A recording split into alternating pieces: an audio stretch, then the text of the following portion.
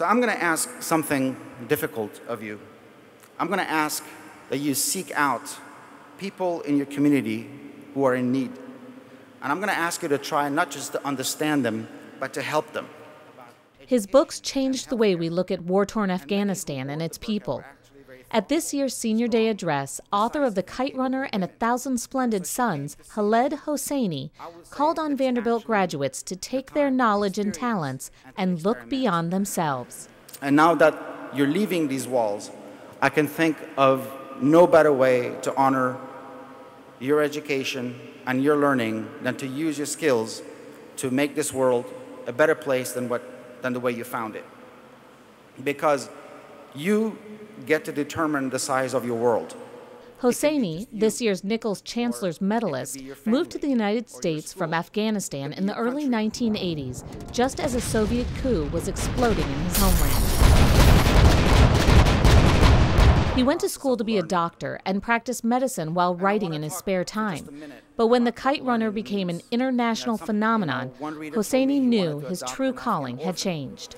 And to me, it's a great honor when readers write to me and say that Afghanistan for them is now more than just the caves of Tora Bora and the poppy fields of Helmand, and that they've come to see Afghanistan as more than just another chronically afflicted, troubled nation. And in these letters, I see the unique ability that art, especially the novel, has to connect people through universal human experiences. Hosseini now runs a foundation, bringing education, food, and shelter to the women and children of Afghanistan. He asked the graduates to think about their unique talents and to give 5% of their time, abilities, or resources to better the world.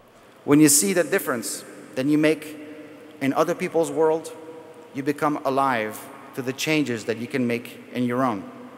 And it's a way to be strong, it's a way to be wise, and to know the measure of your own powers.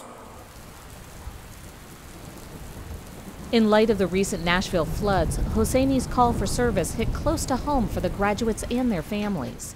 I've seen devastation unlike I've ever seen in my life. I'm student teaching right now, so I had the chance to go to some of my students' houses and help their families take care of all their belongings that were completely demolished. He made me want to go out and do community service right away. Yeah, I felt like he was very inspiring for us to think about our neighbors and our community and things like that. There are so many individuals that are sitting in that audience today that will change the world. And I really think they were prompted a lot by all the variety of interests that can be cultivated here on this campus. And I know that together we'll continue our education in the community of the world, where we can see ourselves in fellow human beings, be it in pain or in passion or in hope. And today I'm honored to consider myself part of your community. Thank you so much. For VUCast, I'm Amy Wolf.